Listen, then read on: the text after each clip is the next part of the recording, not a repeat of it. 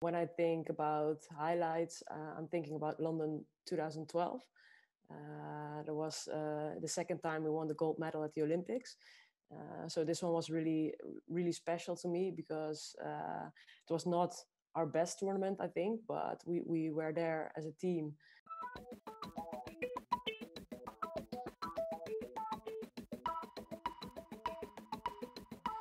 You set two very very significant Olympic markers as a goal scorer. At Beijing, 2008, you helped the Netherlands win gold by scoring 11 goals, which is the most ever by an individual athlete, individual women's athlete at Olympic Games. Then you also scored a lot of goals in London and at Rio. 19 Olympic goals you scored in total, which makes you the highest female scorer in Olympic history. You scored the more international goals than anyone ever to play for the Netherlands women, more Hoofdklasse goals than anyone ever to play in the Hoofdklasse. I guess my question is, with all of these records, and you stated on the record when you were younger or when you were playing that it was never about goals, it was never about records, it was all about the team winning. And I wondered whether now you've retired, whether those records mean a little bit more to you on reflection. Yeah, I think so, because during your career, during all the years, you have so little time to think about the tournaments you won or the gold medals. And now when I retired, you have more time to think back. And sometimes when you see it back on a TV screen or something, you're like, oh, was a really good time, and it was a really nice time that I had as a player. The only thing I was thinking was always we want to win the tournament, and I was always thinking about the team and not about the records. Of course, now when I retired, it's nice that you have the records and that that you see your name sometimes in the list. But yeah, when I was playing, the only thing I was thinking, I want to win this tournament, or I want to win this game no matter what. And when I see myself playing a few years back, I can see it on my face that I only want to win that game. And it was always game face on. Awesome. So we're just going to quickly talk about the Netherlands team since you've left. They've been in excellent form the last couple of years. Alison and Anna's got them really firing. They're going to go into Tokyo, the Tokyo Olympics, which will take place later on this year. They'll be hot favourites for the gold medal. I just wondered what your thoughts were about the current group, and which teams might also be their kind of biggest threat to kind of reclaiming that gold medal. Yeah, I think they are still an amazing team. They have so many good players with so much talent. So I think, yeah, they are, in my opinion, the number one for Tokyo if we can play.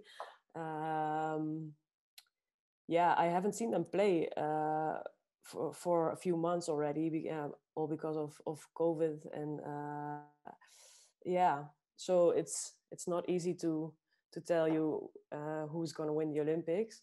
But if I look to the other countries, always Germany is a really good team. And of course, Argentina is always a big battle between Netherlands and Argentina. So I think those teams are threats for the Orange. Yeah, but I think the Orange can go for the gold medal in Tokyo.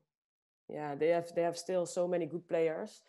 They have a good goalie. They have a good penalty corner. So yeah, and a lot of good players. So I go for the Netherlands. I wouldn't expect anything less, Maartje. Good players. You were twice named FIH Player of the Year, winning it in 2011 and 2012. Can you tell us the best players that you played both with and against during your career, and what made them so good? Maybe just one of each. The best you played with and the best you played against.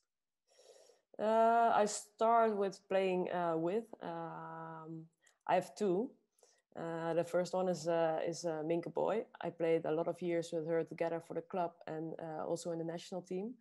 And I think she was an outstanding defender. She had no fear. She goes for every ball. And next to that, she was a great leader of the team. So I learned a lot of things of her. So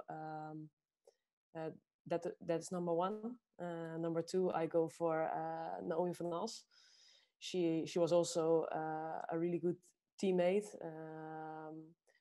Her skills were amazing, and she had a really big stamina. She could go on and on, and she always wanted to win. So it was really nice to play with her all over the years. I played I think 12 years together in the national team with her.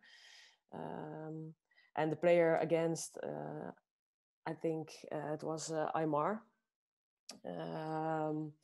We played 12 years against each other, and we're always really big battles. Argentina against the Netherlands. Yeah, what she can do with a ball is crazy. Her skills were really good, fantastic, and also she was a really fast player. I wasn't, so that was always a big struggle to defend her. But it was, you had to do a lot of really chasing. Nice. Had to do a lot of chasing. Yeah. So it was really nice, and yeah, we had a lot of big battles. So yeah, she was a really good one, and I think she was like 7 or 8 times best player of the world, I think. So yeah, I go for her. I think that's that's a popular choice. I think our South American fans will be very happy with that one. Yeah. It's been lovely catching up with you, and I'm so pleased everything's going so well. We hear that you have some very special news. Some new arrival is due to enter the world. Yeah, it's a really exciting times for us here at home because we're expecting our first baby in 1 or 2 weeks. But yeah, from now on it can come every day, I think. So exciting times, but we are totally ready for it, and can't wait to meet the little one. Well, congratulations to both of you, and thanks once again for talking to us. Thank you.